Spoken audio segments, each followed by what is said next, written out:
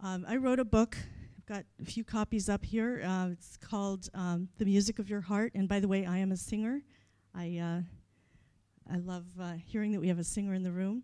I have a CD in the front of the book with an original song that I sang called Listen to Your Heart. And so I've incorporated all of this into my business as well.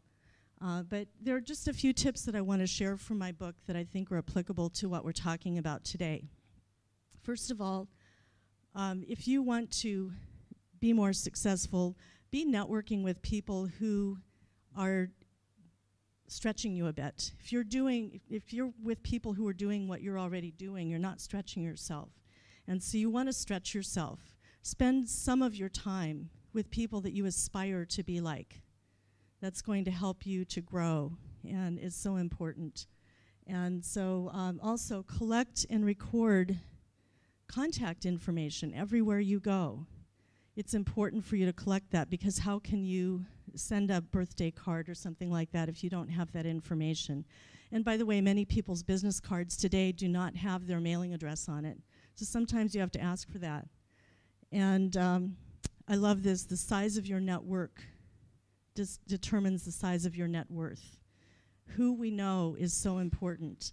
And not just that we know them, but that we cherish those relationships and we're building those relationships. So there's value there, whether they do business with us or not. So this is something that I created. It's a blank business card. I carry these with me everywhere I go. I've got them in my purse right now. And no matter where I go, I have a blank business card, because I'll ask people, hey, can I get your contact information? By the way, put your birthday down. Don't need the year. But put your birthday down, because I like to send birthday cards. And they may not have anything to write with. I always carry a pen. And they may not have anything to write on. I always have this with me. So, and then before we part, I like to look at this and make sure that I can read it.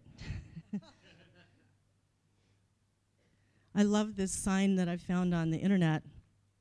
Evaluate the people in your life, then promote, demote, or terminate. You are the CEO of your life.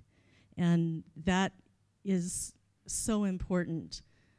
There may be people in your life who are toxic, who are not supporting you and you're moving ahead. Now, there are times when we're serving others that we choose to be with toxic people because we're showing up in service to them.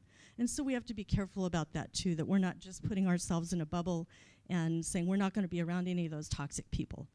But in terms of networking, when you're networking, you want to be very careful who you let into your life, because the people you spend the most time with have a tremendous impact on your life and the way you think.